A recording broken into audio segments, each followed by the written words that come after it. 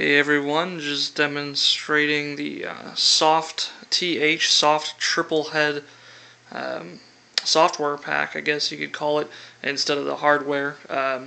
My card doesn't support Eyefinity, and I don't have an nVidia card to do the horizontal spanning. But this is the best I got so far, and it works great. If you've got Eyefinity or something, I would definitely recommend that. Or even the Matrox TripleHead or dual heads to go, since it's got the bezel management. I just kind of had to put my monitors on boxes to offset for that. And it's not the greatest thing, but it works really well. You know, wiggle the mouse around here and everything works just fine. Love it for Warcraft. You get all the stuff off the primary screen so I can actually see what I'm doing, chat windows, all that good stuff.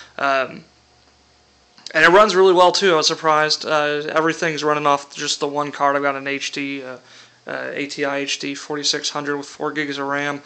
Right here, standing in the tram, got a pretty good solid 23 FPS in the trade districts, or Stormwind caught about 14. Without the SoftLink software running it, you know, I used to get about 45, 50. I haven't done a dungeon or anything yet, so we'll see how that works out. But definitely cool. I'll post the config and everything in the comment shortly, so you guys can see how to do it. And if you have any questions, you can definitely go to the SoftLink or the SoftTH website. Check out the forums there, or widescreengaming.com. Got some information there, or just search around YouTube. But yeah, that's the setup. Looks pretty good. Take care.